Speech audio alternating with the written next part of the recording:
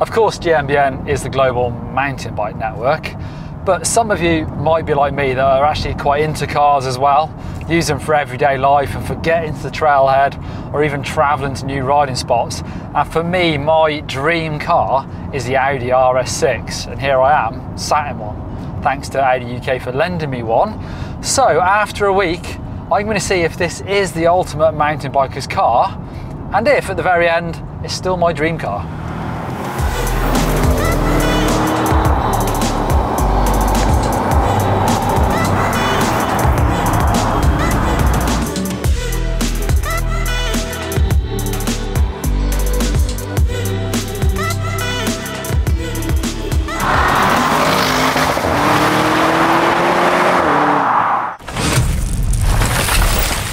Personally for me, I'm just into sort of the mechanics of things. Always have been since I was a kid, taking my bike apart to see how it worked.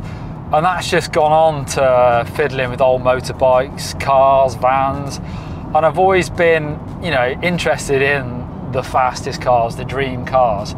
And for me, especially now, you know, I'm nearing 40 years old, I've got a family. There's something about estates that just are really appealing. I think they're cool as well, especially a fast estate. There's something really cool about being able to load it up with all your stuff and just be able to go quick still. Yes, vans are amazing, and they probably are the dream car for a mountain biker, just so you can chuck all your kit in, spare tyres, whatever. But there's something about vans, it kind of winds me up that if you want a nice van, you have to spend a lot of money. And you can get a nice car for the same price. Yes, the Audi RS6 is a bit of a step up again, but we're talking about dream cars here.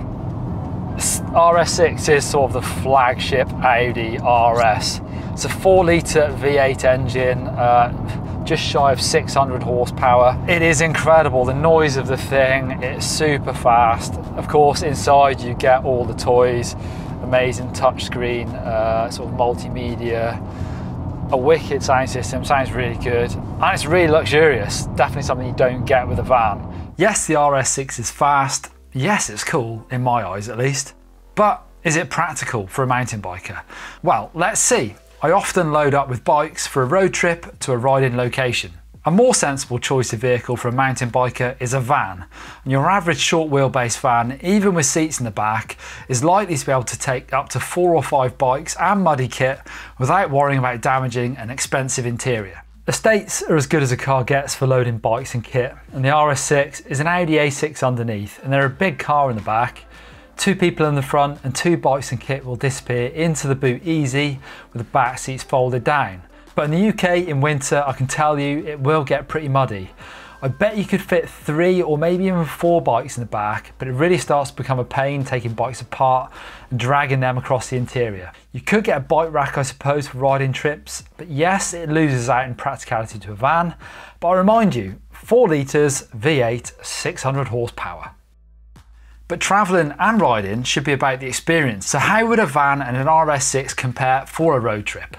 And let's take what has to be the most popular van for mountain bikers, in the UK at least, the VW Transporter. They cost about £30,000 new, less than a third of the Audi RS6, so points go to the van of course. Fuel efficiency, the Transporter gets approximately 35 miles per gallon. So I could get 550 miles on a tank of fuel.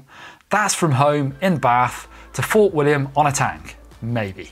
The RS6 is in the low 20s in the miles per gallon, even with mild hybrid technology. It cuts my range to about 350 miles on a tank, if I don't push the loud pedal too much.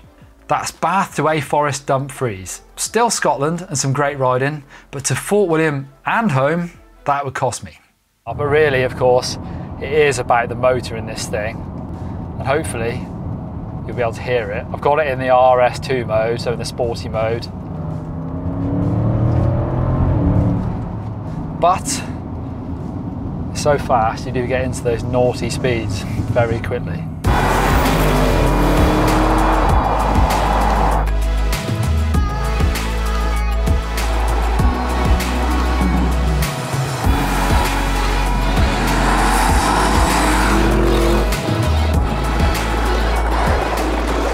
The RS6, of course, is not a cheap car. This model comes in at just over £100,000, 101, 740 quid, I think, crazy money, about $130,000. But this is the car that I've always said, if I ever won the lottery, came into a load of money, this is the car I would buy. So when it was delivered to my house just last week, yeah, I could barely sleep the night before. It's pretty crazy. And it's amazing, you know, to drive this thing is a dream come true. And it's ridiculously fast, ridiculously comfortable. Of course, you know, you need the funds to be able to afford this thing. And then, is it slightly reckless putting your muddy downhill bike in the back of it and all your mountain bike kit? Well, you know, if you've got the money, why not, I suppose. But it's a bit of a dream come true to be driving around for a week at least. This is way under the radar when you're driving around town. Yes, there's sort of people who know what it is and they do check it out, but for your average person, it's just an estate car that is kind of, yes, it does have super flared arches and it's pretty aggressive looking, but it's an estate car, doesn't look that crazy.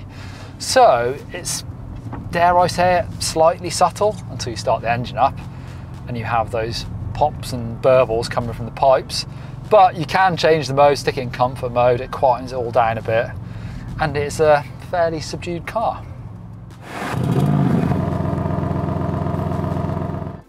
Talking about value, the RS6 is quite a lot of money.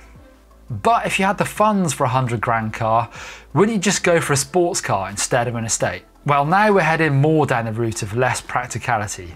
2 seats, very little space inside for kit. Yes, it's still possible to stick your bike on top and have a good time getting to the trails, and you will get noticed if that's the effect you're looking for, but too much of a sacrifice for most mountain bikers, I would think, where the ride is supposed to be the event, not the drive to the trailhead. Despite its shortcomings for a mountain biker compared to a van and the price, is it still my dream car after living with it for a week? But I guess it depends where you live. If you go to the US, you see a lot of pickup trucks that are used to getting people and bikes to the trailhead, which might be off-road. I did take the RS6 off-road slightly onto a fire road, and to be honest, it was pretty scary. You just don't want to damage the car or the tyres or even scratch the thing. So I wouldn't want to be taking it too far off-road, even though, of course, it does have 4-wheel drive, it's not an off-roader. For me, I guess it would work as a car, family and bike life. I did fit 2 adults, 2 kids, and a bike in the boot, although I did have to take the fork off. It's an incredibly fast car, but it's actually really practical, just for driving around normally. You know, stick it in comfort mode, drive around with the kids. It's just a really nice, normal car. And you sort of forget about how fast it is, and it's pretty incredible how much grip the Quattro system has and how efficient it is at putting the speed down when you do want to go quickly. And it's practical, there's loads of space chucking all your stuff in it. I'm quite a way off being able to afford one of these and being able to afford to run the thing, because I've been averaging sometimes a little over 10 miles per gallon in this thing, and I dread to think what those front discs cost to replace when the brakes wear out. So yes, this is still my dream car, but let me know in the comments down below, what car would you buy for the ultimate mountain biker's lifestyle if you had the money to do it?